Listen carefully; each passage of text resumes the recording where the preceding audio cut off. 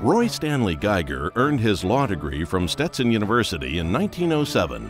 Shortly after graduation, he entered the Marine Corps. This Floridian rose through the ranks of the Corps from private to three-star general. He was awarded a 4th star posthumously by the 80th Congress of the United States. Geiger's illustrious career included learning to be a pioneering Marine aviator in Pensacola and attending the U.S. Naval War College.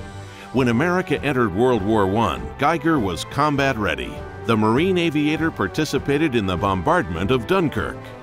For the next 2 decades, Geiger continued to advance in rank. During World War II, he became Commanding General, 1st Marine Aircraft Wing, Fleet Marine Force. His most famous victory was the success of his Marine Aircraft Wing at Guadalcanal.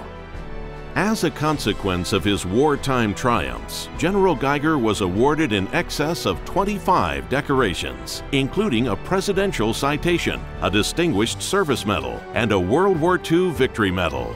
The Marine Corps' Camp Geiger, a part of Camp Lejeune in North Carolina, is named after the war hero. In 2002, County Road 220 in Northeast Florida was renamed the USMC General Roy S. Geiger Memorial Parkway in honor of the general. It runs through his birthplace of Middleburg, Florida. General Geiger died in 1947, 40 years after receiving his law degree from Stetson. In 1957, during Stetson Law's commencement, 2 of Geiger's classmates from 1907, Russell Farnell and George Leitner, unveiled an oil portrait of General Geiger.